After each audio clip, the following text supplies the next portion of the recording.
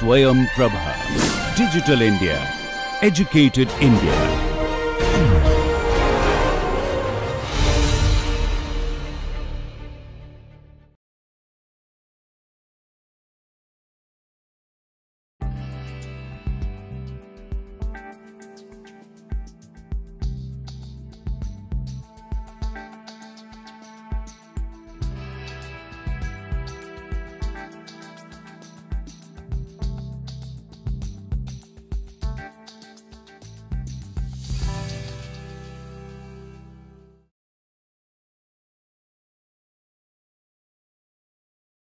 Hello and welcome to Gender and Literature course for NPTEL.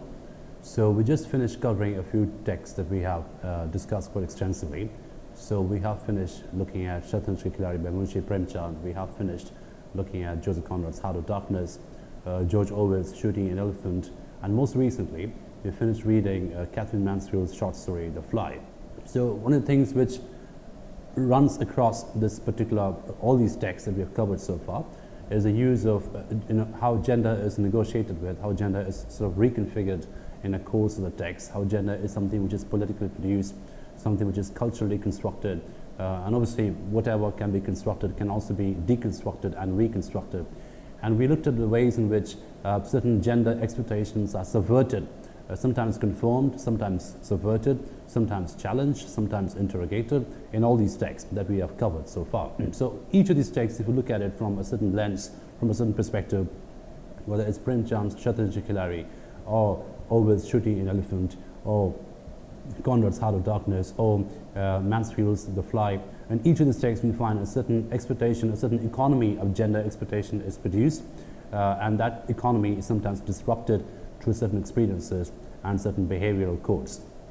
So one of the things which we found out while looking at these texts is that how gender entails a certain set of codes. It's a very coded kind of a construct, and the codes can change. The codes can be reconfigured at any given point of time. The codes can be navigated with very creatively. The codes can be subverted. The codes can be conformed to, etc. So gender, and this is something we talked about at the beginning of this course when we looked at the theoretical components of gender. Gender is a set of performative codes. So it carries a certain code of conduct, a certain code of behavior, a certain code of construction. And so it's very important for us to look at gender as some kind of a construct. So there is a, so it's biologically informed, but it's not biologically overdetermined. It should not be seen as something which is biologically overdetermined. It's something which is culturally determined, something which is politically determined, something which is ideologically determined. And this entire interface between biology and ideology is something which we keep saying in each of the texts that we have covered so far, whether it's Conrad's text, The Colonial Condition, whether it's Mansfield's short story about post-First World War trauma and crisis, whether it's Shatansh Khiladi by Premchand, which looks at transition from feudal masculinity and certain kind of gendered codes which are there to a more capitalist kind of a gender location. So each of these texts can be seen, maybe read as a certain series of codes which are conformed to by the characters and sometimes subverted by the characters as well. Now, in this particular text, which we will do today, we'll take up a different genre of literature. So far we covered the short story and the novel. So for instance, in Heart of Darkness is a novel, so though it can also be considered as a novella, and the rest of the texts which you have seen are short stories and an essay, of course, by George Orwell, Shooting an Elephant. But this text, the text we'll cover in this particular lecture, is a text called Look Back in Anger by John Osborne. Now, it's a drama, right? It's a piece of theatre. It's performed on stage quite extensively. It's a very popular theatre. It became a phenomenal success in 1960s Britain, and then it became something of an international, really big internationally. Many other places of the world, hosted this, performed this in different locations and different cultural conditions. And it's a text which sort of stands out in time. It's a very important piece of drama, a very important piece of theatre from various perspectives. So what we'll do today is we'll look at what we always do. We'll look at the cultural, political, ideological conditions which produce this text. So what were the conditions prevailing at that point of time which produced a drama like Look Back in Anger? Because as I keep saying, I keep repeating myself on this, but it's very important that we get this, that every text, every literary text is born, is generated out of a certain cultural context, and the context come together to produce certain kinds of literary texts which are uniquely reflective of their times. So, you know, whether you're looking at Shakespeare's Hamlet, whether you're looking at Kafka's short stories, whether we're looking at John Donne's poetry, whether we're looking at, you know, any film at any given point of time, each of these texts, if you read these as texts, if they're rich enough to be treated as texts, we'll find that one of the common things which these do is they're very uniquely and authentically and complexly reflective of the conditions of the times. Now, they might not mirror the times completely, they might question the times, they might raise important questions about that particular time, they might interrogate the assumptions of that particular time, and they might also be reflective in a very revisionist kind of a way of that particular time. Now, Look Back in Anger by John Osborne is a very important piece of theatre because it's deeply political, it's deeply ideological, it's deeply cultural, it's more or less like a cultural document of his times. So it really holds a very important, a very complex mirror of the cultural condition, the political condition, the ideological condition of the times in which it is set. And it's very important, it's absolutely imperative on our part, reading the text, to look at that particular drama as a very important piece of political theatre. Right? It is a deeply political theatre. But obviously the reason why we're doing this, why we're doing this particular text in this course is because primarily it's a very, very rich text from the lenses of gender studies. From the lenses of masculinity studies, from the lenses of the female condition in England at that point of time, from the international condition that was prevalent at that point of time. So it's global as well as local. It's something which is deeply political as well as deeply intimate. It's a very intimate play. It's about a man and a woman in a very intimate setting, in a very domestic setting, but still manages to become quite international, quite political, and quite ideological in its very unique ways. So Look Back in Anger. So this is what I'll do in this particular lecture, a little bit in the next lecture as well. We'll have 4 lectures on this particular text. So the final 2 lectures will be spent looking at the text in details. We'll cover certain sections of the text in great details. We'll take some passages which we'll look and read in great details as reflective uniquely of the times. But what I'll do in this lecture, and partly in the next lecture as well, I'll give you an overview of the cultural condition which produced Look Back in Anger. So the first thing we need to know is the time in which this play was written.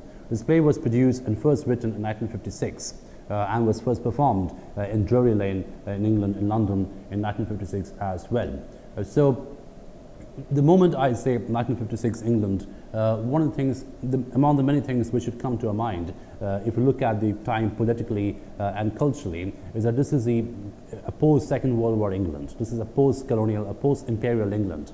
It is an England which has lost its colonial legacy, this has lost its colonial power, it's sort of bankrupt after the Second World War. So we already saw how this experience of exhaustion, enervation, depletion, this was sort of coming in even in a post-First World War text like The Fly. So even if we looked at something like Catherine Mansfield's Fly, which we did in the previous lecture, the previous couple of lectures, we saw how deeply it is reflective of the exhaustion that England and Europe faced at that time. You know, the ideological exhaustion, the cultural exhaustion, of course the financial exhaustion. So in every which way, it's the state of exhaustion, bankruptcy, and depletion. It's a very enervated, exhausted, completely depleted condition, which is what is prevalent in Second World War England. Okay, and also this is something which was beginning to take place post First World War. So we saw, we winded up, if you remember, in a reading of The Fly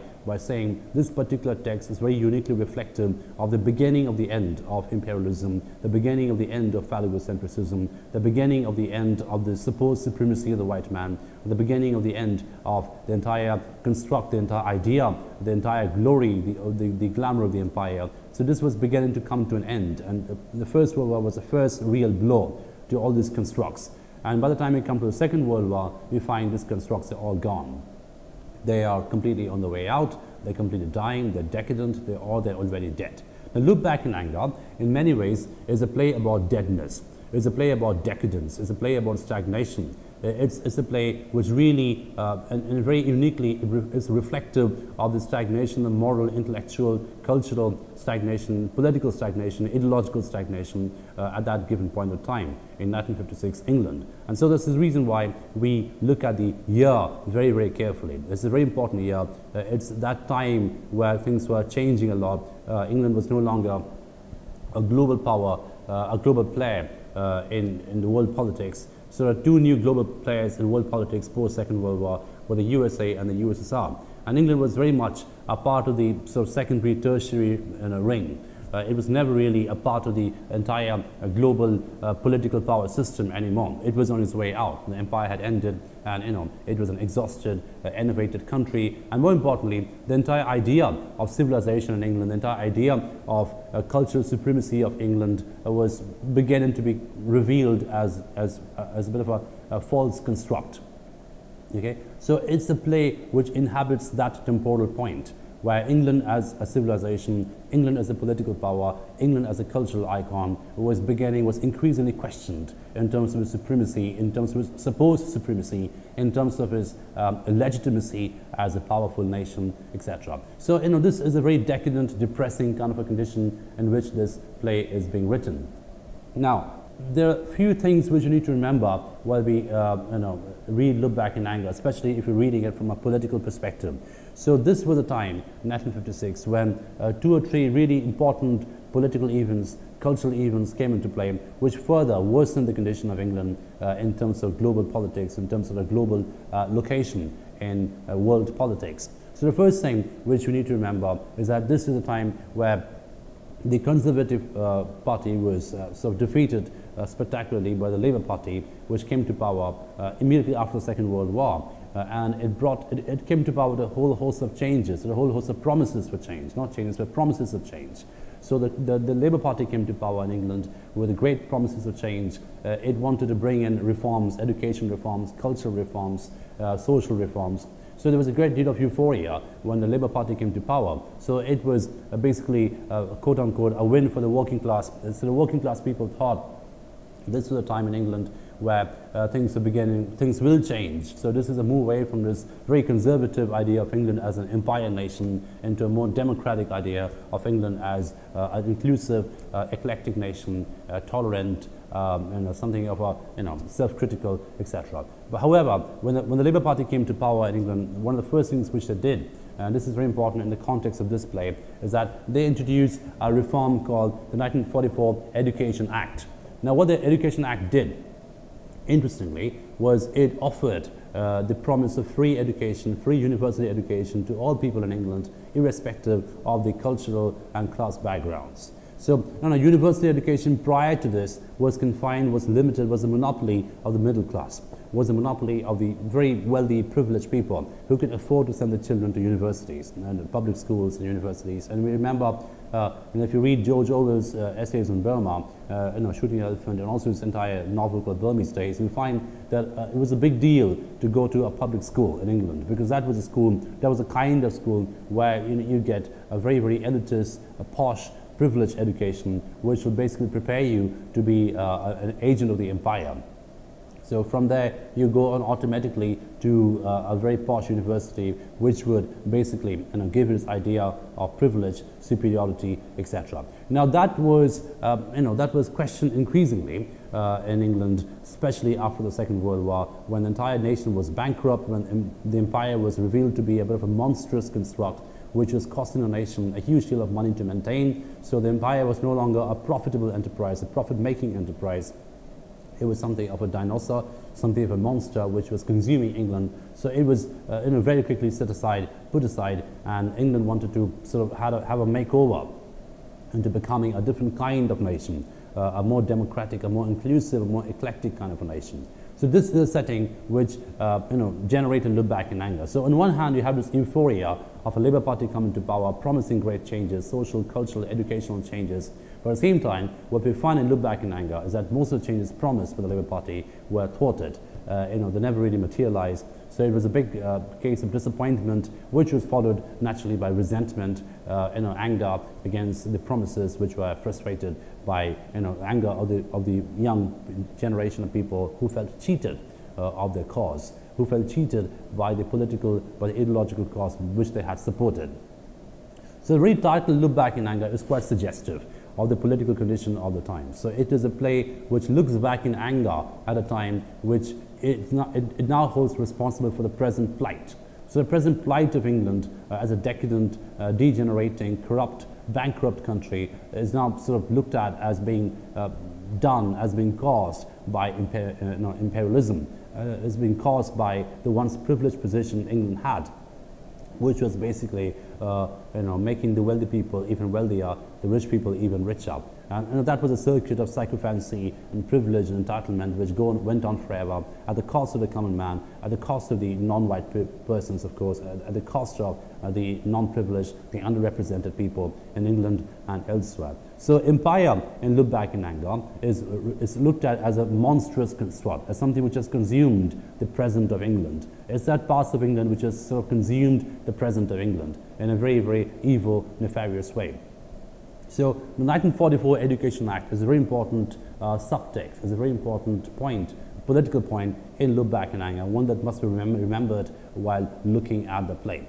Now the other thing which is important to remember in the context of Look Back in Anger, in terms of the political condition of the times, was a phenomenon called the Suez Canal crisis, which was a crisis which almost broke into a war between England and Egypt about the occupation, the control of the Suez Canal. And Egypt, of course, the President Nasser of Egypt ordered the English ships to leave the Suez Canal, very, very quickly with very short notice. And obviously England was not happy with it.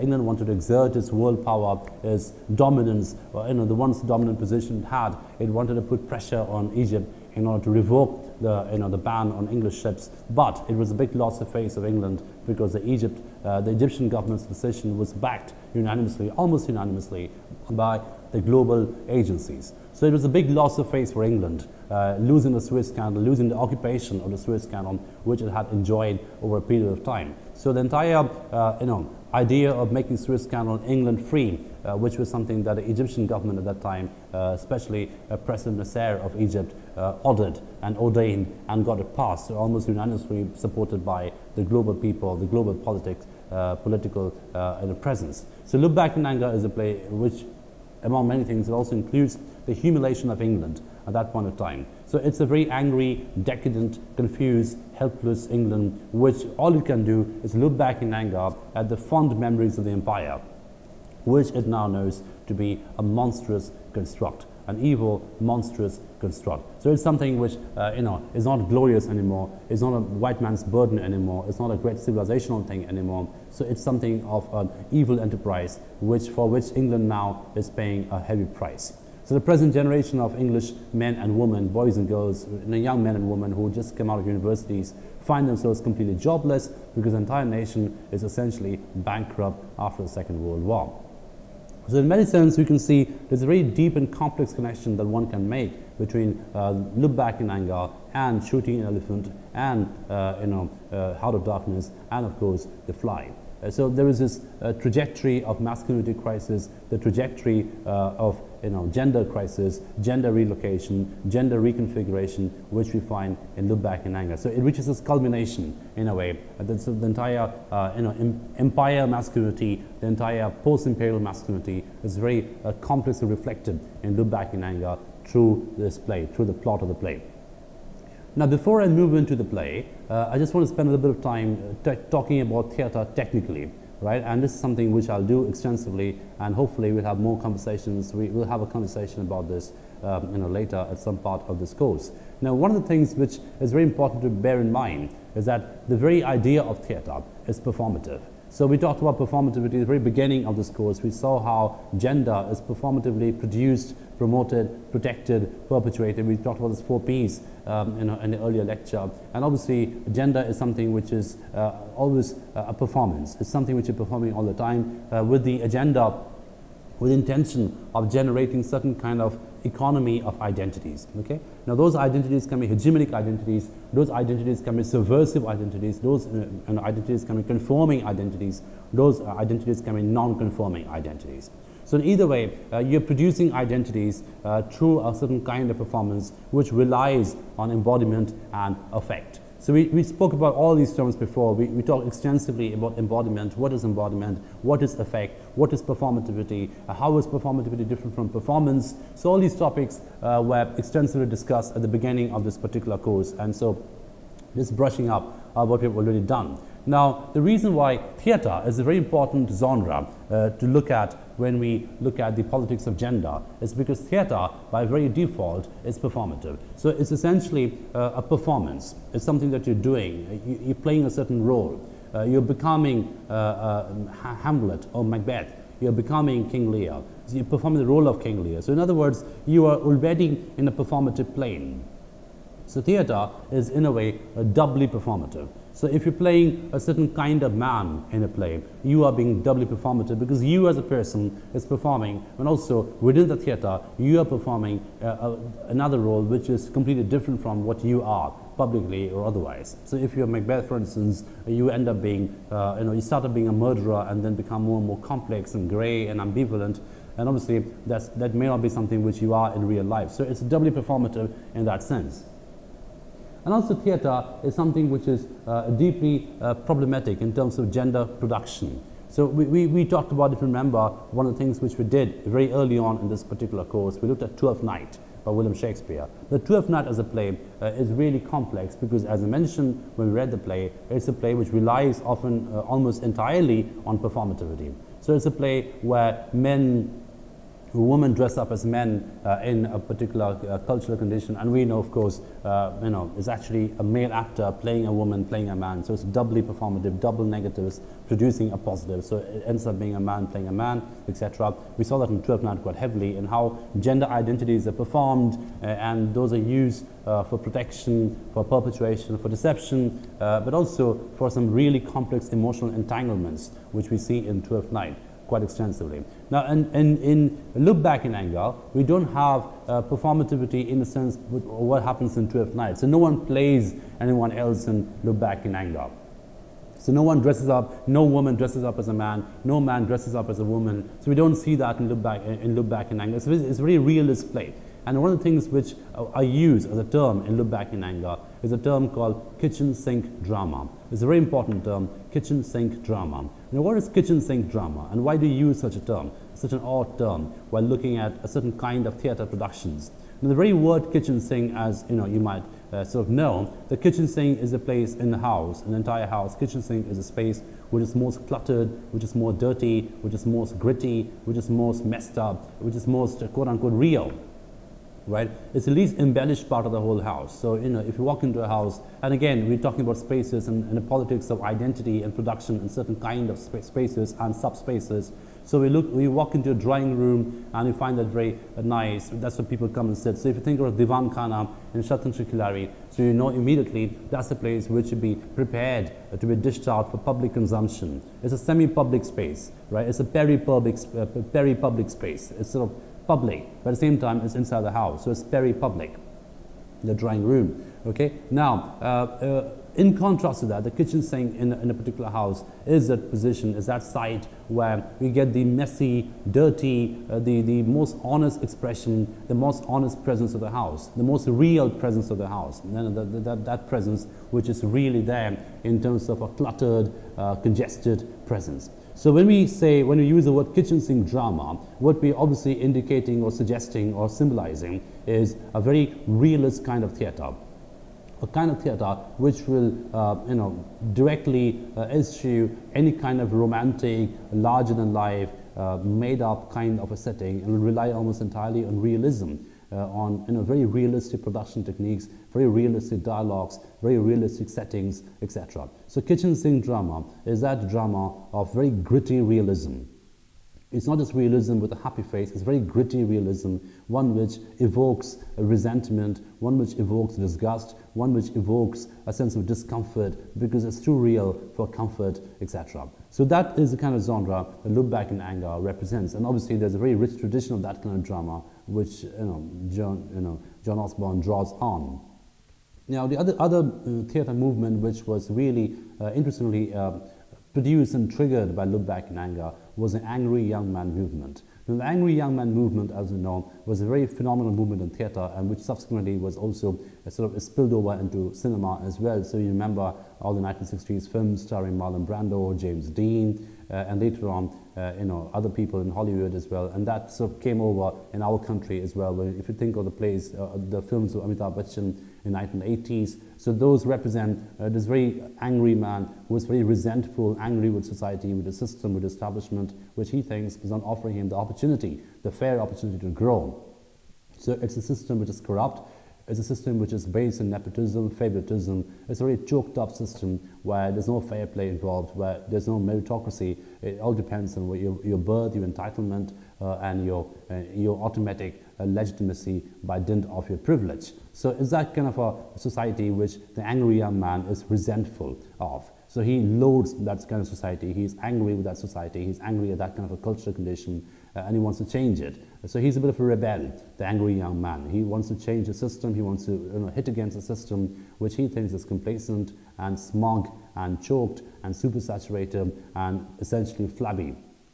So the flabbiness of the establishment, the flabbiness of the system is something he resents, and he wants to break it down. He's a bit of an iconoclast, and he wants to change the entire thing just so it opens up into more opportunities, into more of a meritocratic system. Now, Look Back in Anger has a protagonist who basically, Jimmy Porter, so this is a play which essentially triggered the angry young man movement in theatre and subsequently in cinema. So you can see automatically and immediately that this is a play of great theatrical significance.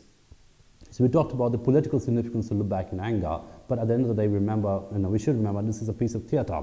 And so it's equally important to understand the theatrical significance of Look Back in Anger in terms of its contribution to theatre at large. So it was a massive contribution to theatre in terms of promoting and triggering and anticipating and basically generating this movement of angry young man theatre. Okay, so it's very, very resentful, it's very, very angry, it's non-romantic, it's very realistic, it's very gritty realism that we see in Look Back in Anger, in contrast to this very affected, artificial, romantic kind of rhetoric which is used in certain kinds of plays at that time. So Look Back in Anger as a play was a very radical and experimental and refreshing departure from the culture of theatre at the time, which relied almost entirely on effect, on affectation, on artifice, and romantic rhetoric. So Look Back in Anger is a departure, is a massive departure, it's a clinical departure from that tradition of theatre, and it ushered in a new kind of theatre which was more realistic, which was angry, which sort of depended on gritty realism. It's something which related directly to the real conditions of life, and so that became more popular, that became more relatable for the audience which came to see it. Okay? So Look Back in Anger as a theatre which will arouse in you emotions, which will arouse in you anger, resentment, frustration, loathing, disgust, perhaps a combination of all these in very asymmetric categories of existence. Now, I just spoke about a little bit about how Look Back in Anger is reflective of the cultural conditions of England at the time. This is post-imperial England, no longer a global play in politics, basically a provincial country which is becoming increasingly multicultural, and it is xenophobic. It has a sort of fond, nostalgic memory of the empire, which is now gone, and all that's left is a sort of really romantic remembrance of the empire that some people have. And for most people, the young generation of people who never saw the empire, never benefited from the empire, they look at the empire as some kind of an evil presence in the past, which is the reason why they're suffering at the present. So empire appears in Look Back in Anger as a very important construct which consumes the present, right? It's a construct from the past which comes to consume the present, and that's something which is looked down upon and is loathed by the present generation of people in England, including, of course, the protagonist, Jimmy Porter. Okay, so this is basically the sentimental situation in Look Back in Anger, the emotional situation in Look Back in Anger, something which we must bear in mind. Why is the play so angry? Why is the play so much about anger? What were the conditions which produced this anger? What were the political, ideological, cultural conditions which produced this anger? And the reason is, I've just told you, that this is really a combination of different categories of existence, post-Second World War, death of imperialism, the bankruptcy after the Second World War, the Education Act, which promised a lot of change but did not bring out any change, and of course the realization of England being a decadent, non-global play in politics anymore. Okay, so and just a bit of a digression before I really begin with Look Back in Anger. This was also the time, interestingly, which produced a lot of spy literature in England, the most popular of which was, of course, Ian Fleming's James Bond. Now, James Bond was produced around the same time as Look Back in Anger was produced. Now, if you look at James Bond as a popular construct, it's basically a British fantasy.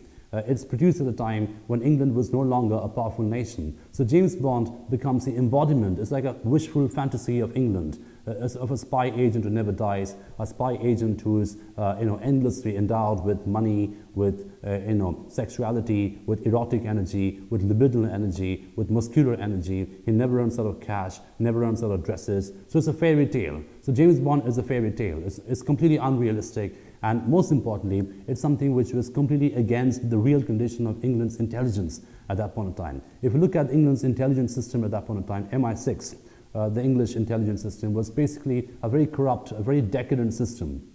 The two big spy intelligence systems at that time were obviously the KGB and the CIA. MI6 was never to be seen. It was nowhere. It didn't feature anywhere after the Second World War. So James Bond is a fantasy of the British imagination. So he's that perfect British agent who never dies, who's got a license to kill, and he's essentially endlessly endowed with all kinds of capital, money, libido, muscular energy. He never runs out of these things. So it's basically a fantasy.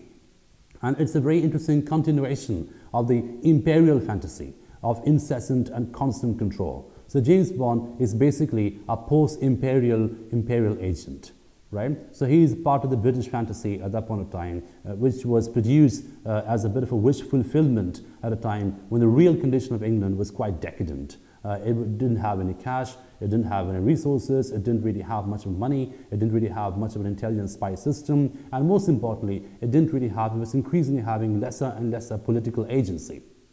So the political agency, the political legitimacy of England after the Second World War was essentially decreasing, dramatically decreasing with the loss of the empire and everything else. So the two big global players in politics I just mentioned were the USA and the USSR.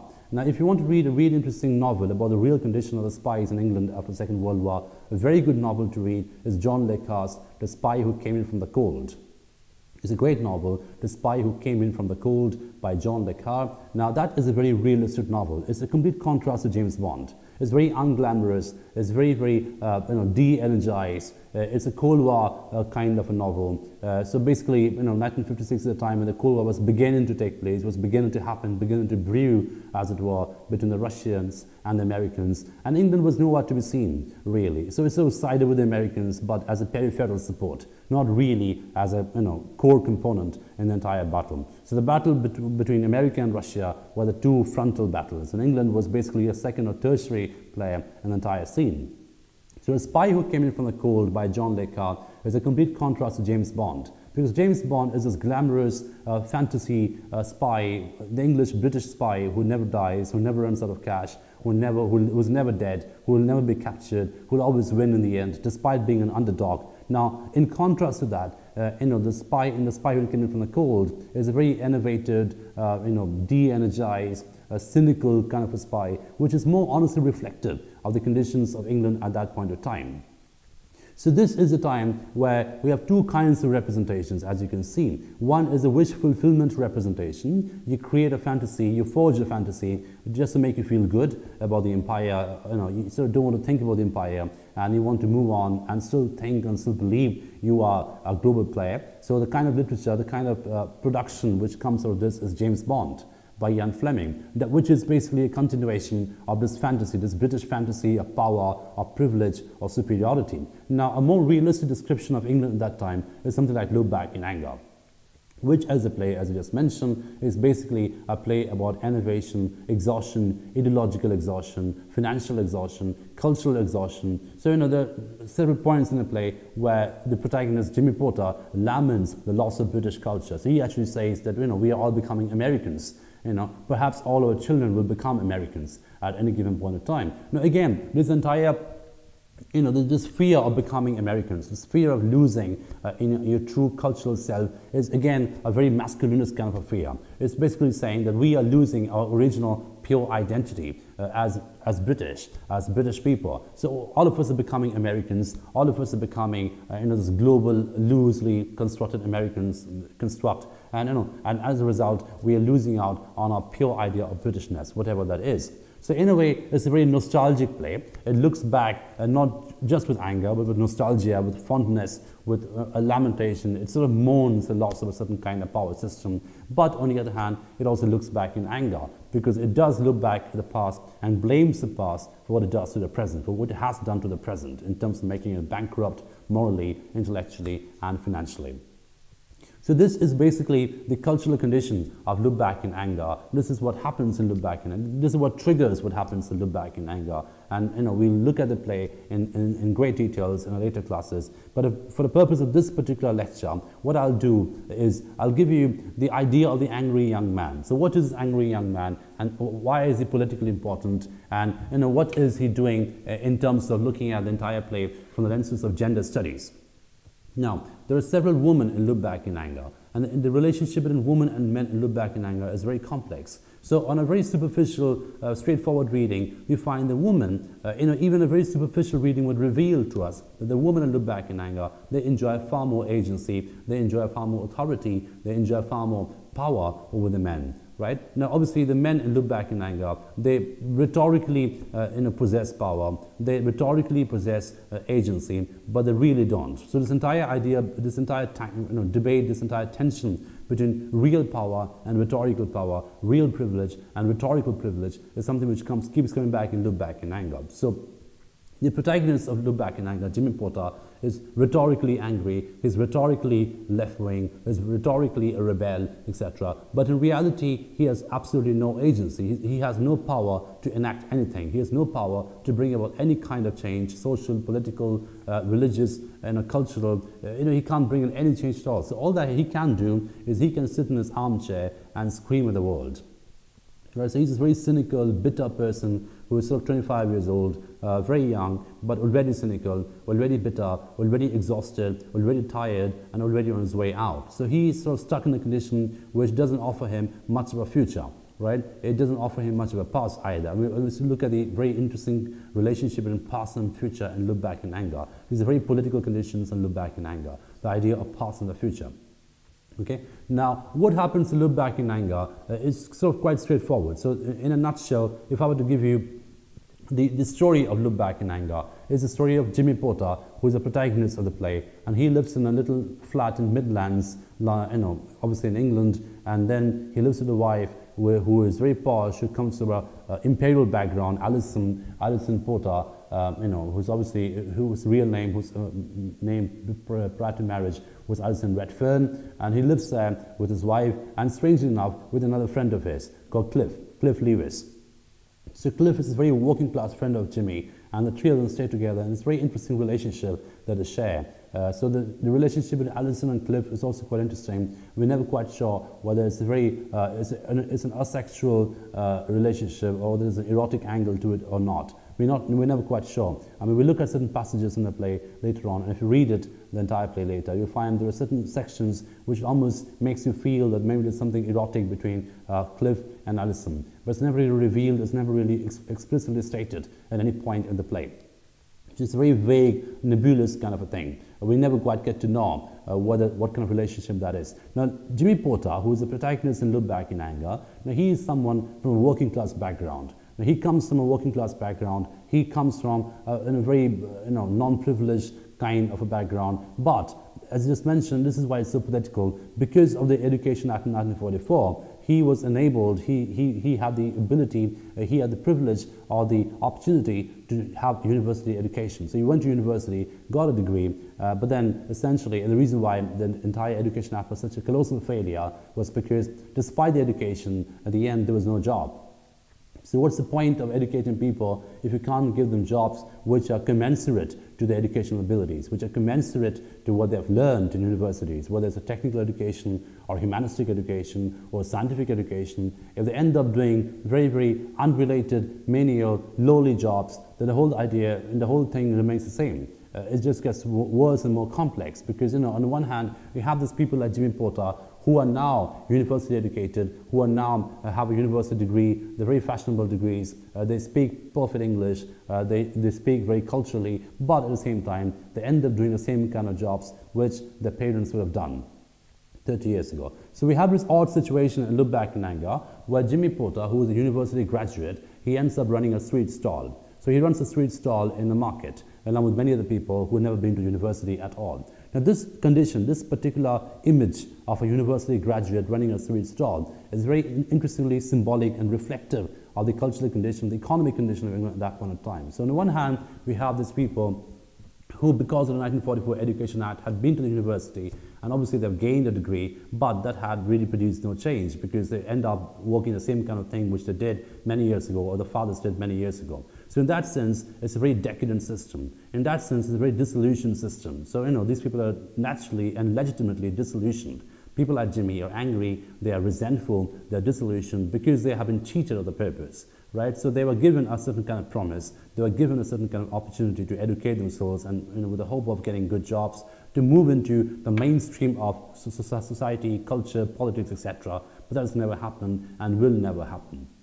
So England remains a very hierarchical country based on entitlement, based on privilege, based on oligarchy, and based obviously on what your lineage is. It's a very class divided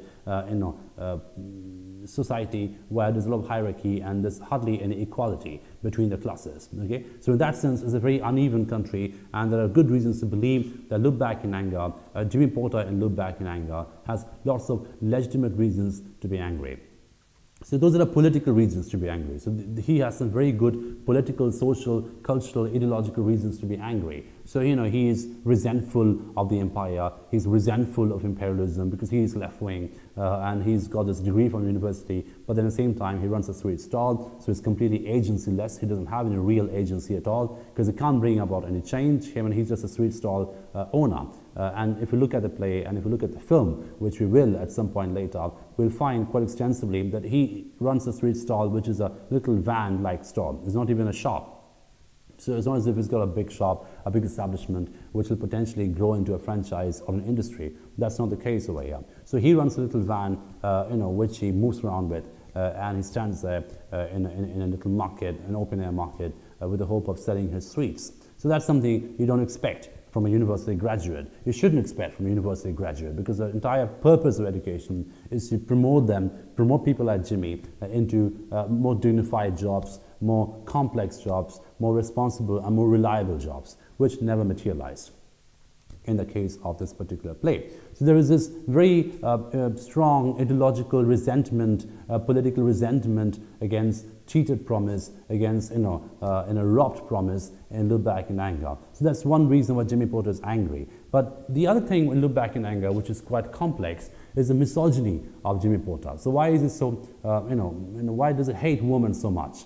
Why does he have this very interesting relationship with women, where he feels threatened by women, but at the same time, there's a certain kind of woman he loves, and a certain other kind of woman he lusts for. So, the entire erotic economy in Look Back in Anger is quite complex. And in that sense, many people have compared this, in that sense, it's quite comparable with that of Hamlet, William Shakespeare's Hamlet. So, in a way, we can read Jimmy Porter as some kind of a neo-Hamlet, or some kind of a Hamlet in a new kind of setting, where he's essentially trapped in a condition which he doesn't know what to do, he doesn't know how to get out of it. So he's someone who's torn between desire and guilt, torn between desire and resentment, desire and disgust. He doesn't quite know how to negotiate or how to navigate across the two. So he's someone who's trapped in this incessantly. So that is the condition that Jimmy Porter finds himself in. And like Hamlet, which again will produce a very good gender studies reading. So if you look at Hamlet, if you look at the woman in Hamlet, Gertrude, Ophelia, so these women, they become pawns in the power play of the men. So Gertrude, who is obviously innocent because she doesn't know that her husband had been murdered by Claudius, and Claudius murders Hamlet, the king, the father Hamlet, and then of course he marries Gertrude, and Gertrude is innocent because she doesn't know that Claudius was murdered, and of course Gertrude is marrying Claudius makes Hamlet resentful and anxious and angry because he has this very complex relationship with his mother, very possessive, almost erotically possessive of his mother, and doesn't want to let that go. So the uncle becomes a bit of a father figure that he hates, that he resents. Okay? And then of course it gets more complex because you have the figure of Ophelia in Hamlet, who is obviously Hamlet's lover, but someone that Hamlet abhors in the end. And then Ophelia is driven to suicide in Hamlet, and then Hamlet, of course, feels repentance in the end, and he wants to exonerate, redeem himself. And then, of course, we see, and if those of you who read Hamlet would know, there was this duel in the end between Hamlet and Ophelia's brother Laertes, and of course they kill each other with poison swords, which is something which was orchestrated by Claudius, the uncle. So the entire play, Hamlet, is a very strong gender studies play that you can see. So you have this princely kind of masculinity who is not military, and then he's expected to be this military man. He's expected to avenge his father. He's expected to carry out and execute his revenge, but he cannot because it's too much of a philosopher. He's too much of a debater. He's too much of an introspective contemplator of life. So he cannot really carry out what is expected of him militarily. So in that sense, he suffers from a masculinity crisis. He doesn't know how to avenge his father. He's too much of a philosopher. He's too much of a thinker, and he's a bit of a thinker person. In contrast to Macbeth, who doesn't think much and does first and then thinks later. So we have this joke in Hamlet and Macbeth, don't we? That we say if Hamlet and Macbeth were in each other's positions, there would be no tragedies at all. Because if Hamlet were in Macbeth's place, he would know immediately the repercussions of Kin and Duncan, and he will not do it because he will think through it, and then of course he will move away from doing it. He won't do it at all. And of course, if Macbeth were in Hamlet's position, he wouldn't think of it so much and just kill Claudius in 1 second, and that'll be the end of it. So there's this joke because these two people represent two different models of masculinity. So we have this philosopher, scholar model of masculinity who's expected, unfortunately, to be this military man and avenge his father, which he finds very difficult to do, and so the whole play goes on and on forever, and it's quite boring that way, but it's deliberately boring. That's what exactly Shakespeare wants you to say, wants us to understand that this is an entire series of procrastination that happens in Hamlet. And so likewise in Macbeth, he's someone who's not much of a thinker, though he becomes a thinker in the end, but in the beginning he's a military man, and he executes something and then thinks about it later, and that brings about his downfall.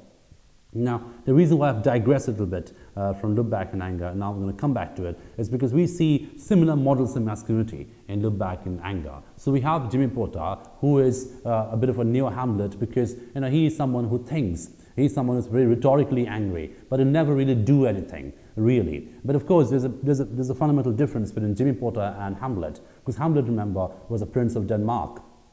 Hamlet had power, had privilege, had the royalty, had the royal agency. He could have done a lot of things if he wanted to. But of course, Jimmy Porter is financially, culturally, ideologically, politically, he's a nobody, right? So nobody would listen to him, and nobody would pay any attention to him. So all that he can do is he can scream from his armchair. And that's all he does in the course of the whole play. He can scream from his armchair, and then of course he'll be resentful, rhetorically left-wing, and that would really make it more complicated for him because he will end up doing nothing. And there's a very important section, an interesting section at the end of the play, where the two women in Jimmy's life, Helena and his wife, Alison, they discuss him, and they tell each other that he was born at the wrong time, he was born in the wrong age. He should have been living in the time of the French Revolution. That is the time, the glorious romantic times in which he can find himself situated. Now, he cannot really function in this kind of a situation which doesn't give him the agency, the ability to execute his ideology. So he's essentially consumed by his ideology. He's consumed by his left-wing ideology. He's consumed by his bitter resentfulness against empire, against establishment, against this entire oligarchy, which is masquerading as democracy in England, the sense of entitlement. So all these degree of hatred that he has against establishment, empire, and then of course women, they come back to him, they consume him in the end, and that makes the entire gender location Look Back in Anger quite complex. Because the men in Look Back in Anger, like the men in The Fly, they're essentially, in the end, eventually helpless, and they are cruelly helpless. They have a lot of cruelty against the women. The women suffer and Look Back in Anger. So it can be seen as a very interesting feminist text where we see how the women become a bit of a disposable commodities and Look Back in Anger. They're used and abused by the men, but by very weak men who have no agency, no political agency. So they vent out their frustration, their bitterness, their cynicism against the woman. And the women become sort of sufferers of this cynicism, sufferers of this guilt, sufferers of the stagnation that a men face in this particular play. So Jimmy Porter is basically a sufferer. Jimmy Porter he suffers at the same time he makes other people suffer as well, right? So he is in a way insufferable. So he's someone who is a complex and a combination of contradictions. And we see that in the beginning of the play, and we'll read the beginning in due course. You'll find that he is a combination of sincerity and freebooting malice. He's a combination of great cruelty and great generosity. He's a combination of cheerfulness and absolute malice, absolute cynicism. So he has all these very contradictory categories, very contradictory attributes in him, which make him a very complex character, like Hamlet. Again, so if you look at Hamlet as a character, we find him very, very complex, and in a sense that he has all these contradictions inside him all the time, which make him such a complex masculine presence. He doesn't know how to go about it, doesn't know how to strike a balance with the contradictions. So again, with Jimmy Porter, he's someone who suffers from a lack of balance. Right? So he's someone who is too full of contradictions. And of course, this is post-imperial England, post-1947 England. So the presence of India in Look Back in Anger is very interesting. India is a very important presence in Look Back in Anger. We have a character, we have Jimmy's wife, Alison, who grew up in India as a British, as an imperial British. So she is sort of used to a certain kind of privilege. She is used to a certain sense of entitlement, which she now doesn't have while she's back in India. So if you remember, if we connect, interestingly, if we connect, George Orwell's essay Shooting an Elephant with Look Back in Anger, you might sort of think that Look Back in Anger belongs to the next generation. So people like Orwell in Burma were already getting cynical because they could see through the constructed quality of the privilege. But Look Back in Anger is about the death of the privilege. The privilege is gone now. There's no privilege left. There's no imperial privilege left. So now the people have come back to England, and now they are nobodies. So all the imperial agents who were in India making it big for the empire have now come back, and now they're nobodies. So this again, really fosters or triggers a sense of gender crisis. The entire idea of the entire entanglement between gender and embodiment and agency and authority, those really become problematic in Look Back in Anger. And one of the figures which we'll study extensively in Look Back in Anger when we read the play is that of a person called Colonel Redfern. Now, Colonel Redfern is the father of Alison. So he's the father-in-law of Jimmy Porter. So he's a father of the wife of Jimmy Porter. Now, Colonel Redfern is someone who was in India for 30 years. So he left in England in 1917, and he was in command of a Maharaja's army somewhere in India. We don't quite know which part of India that was, but he came back of 1947 when India became independent. And interestingly, after he comes back to England, he kind of recognized the England that he had left, because England that he had left was an imperial England. It was very different, and he had, of course, got used to a certain kind of lifestyle, a certain sense of entitlement, a certain sense of agency, privilege, luxury, while he was in India.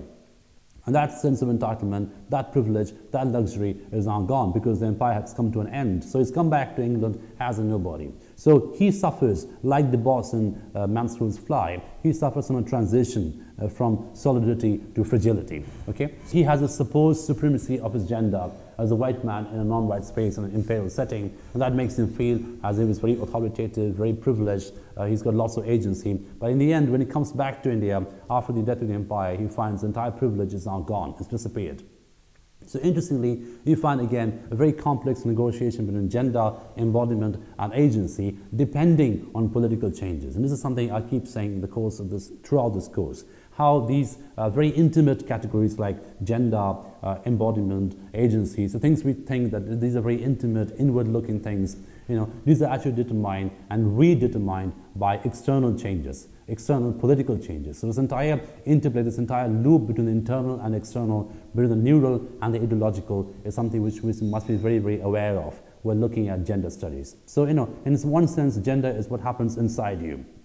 It's biological, it's an embodied thing, it's a neural thing, it's something which you feel viscerally, corporeally, physically as people, but at the same time, gender also entails an extended embodiment. It entails a performative embodiment. It's something which is out there. It extends onto a public space. So you're supposed to perform gender. You're supposed to play out certain gender roles. You're supposed to enact certain gender roles. So in that sense, it's quite performative. In that sense, it's quite ideological. And in that sense, it's quite sort of extended into public spaces. So, this is loop between internal and external, ideological and neural, biological and ideological and cultural. So all these things come together in very asymmetric combinations while looking at the relationship between gender and embodiment. So Colonel Redfern in Look Back in Anger is a classic example of that kind of embodiment. So he is someone who once enjoyed his embodiment, who once enjoyed his sort of entitlement, his privilege, his authority, etc. But now, of course, he suffers from that because that privilege, that authority, that embodiment is now gone. And why is it gone? It's gone because of certain political changes. India has become independent, the British Empire has come to an end, so it's on its way out. So no longer is Britain a powerful country, no longer is Britain a global player in politics, etc. Things we just mentioned. And so, in a sense, we could read that England as a country has been emasculated. England as a country has been robbed of its masculinity. It's sort of exhausted its masculinity, exhausted its masculine privilege as a country, as a nation.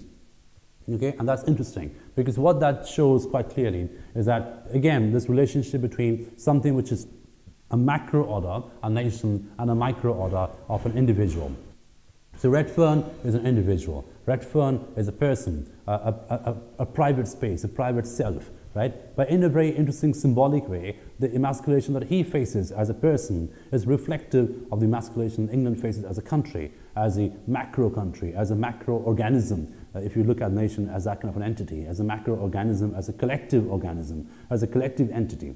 Okay, so in a way, and that argument can also be extended to Jimmy Porter. So the cynicism of Jimmy Porter, the powerlessness of Jimmy Porter, the agencylessness of Jimmy Porter is very interestingly reflective of the powerlessness, the agencylessness, the helplessness that the generation of Englishmen and women faced at that point of time. The people who went to universities, people from working class backgrounds who were promised jobs, who were promised change, who were promised great privileges, but then they now find themselves completely cheated of that promise, right? They cannot carry out anything. They are basically doing things which their fathers did, despite their education. So they feel disillusioned, they feel cynical, they feel bitter. So the bitterness, the disillusionment, the cynicism of Look Back of Jimmy Porter as a character, as an individual in Look Back in Anger is very interestingly reflective of the disillusion, the cynicism, the bitterness of the entire generation of post-1944 Education Act, men and women in England who went to universities,